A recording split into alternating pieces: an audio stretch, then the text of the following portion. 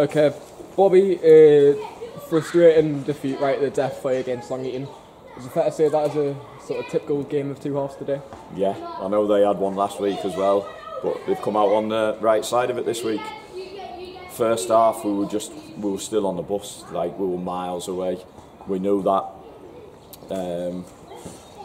Just individually, from 1 to 11, we just weren't at the races. I'm not saying lack of trying. It was just the spaces were too big, weren't and close enough to each other. Gave the ball away in silly areas, which allowed them to turn us round and get. They must have had 6-7 corners in the first 10-15 minutes. And you know, it was coming. The goals. Shame to concede bang on half time again, soft goal. But second half, it was like us. That was a performance that typifies us all season, really, on the main. And that's the reason why we sat second, because of that second half performance. And then to lose it at the end with a debatable free kick, but a bit of quality. One of them, take it on the chin, and we'll use. How do I put it? The atmosphere coming off the pitch. We'll use that.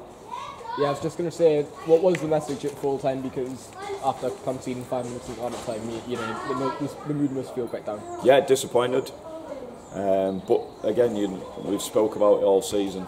You can never get too down about it. We have to take the positives from it.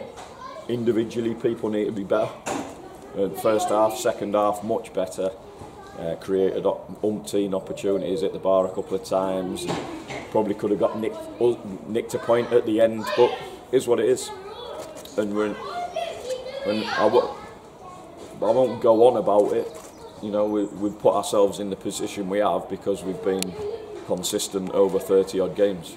So we need to get back to what we were doing maybe a couple of weeks ago, like we did that second half. That was the Hebben team that me and Mark have set the standard for, and I think everyone knew what the job was, and people were closer to each other, and you could see that. You could have gone and scored 4 or 5 second half, so it's pleasing that. We'll take the positives from it, but Tuesday's a big game now, and obviously the games around us again have helped, and so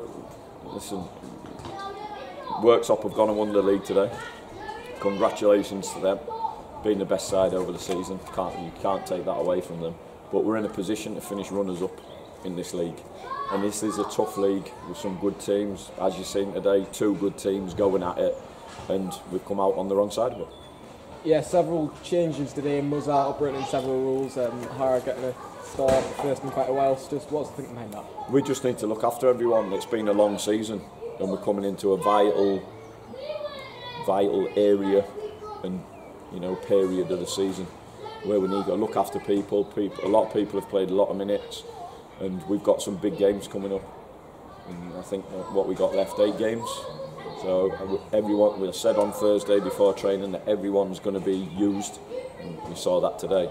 And then Tuesday again, people will be, we've got Devs back now, so it'll be nice on Tuesday to freshen it up again. You've already mentioned the league positions and teams around us. The fact that Long Eaton were 4th, we were 2nd, and it is a possibility that we could play each other in the playoffs. Is at this point in the sense that we have been defeated twice by them? First game, we had a lot of lads unavailable, and they dominated us really, and we gave sloppy goals away. We were in that period where everything we did went wrong. Today, you could see second half what we're about, and they're up there for a reason. They're a good side, so we can't come here and just think because we're 2nd, they're 4th, that you can turn up and win. That's not how football works at any level. So we've said in the dressing room, we use today as a bit of fuel coming off the pitch a little bit, and we'll use that. And you never know, come end of April, we may be playing each other again. Yeah, and just a word on the supporters today. Our longest trip this season, 320 miles in total, and very, very good support. So just how pleased are you with that? Thank you. That's the only word you can say really. Brilliant. They have been all season, and we're going to stick at it. And I'd like to think we're doing the club proud. Just have to look where they've come from this season, last season, sorry, to where we are now in a short space of time. And I think people need to take stock of that, relax, and you know that dressing room's determined to take this club on to the next level. Yeah, 8 regular league games left, and Shildon on Tuesday obviously cancelled last week. We know it's the former club with over 500 occurrences there, so just your thoughts going into that one? Looking forward to it. I think the lads have got the bit between the teeth. After that second half, that's the best I've seen us play for a while. Maybe 2 or 3 games actually.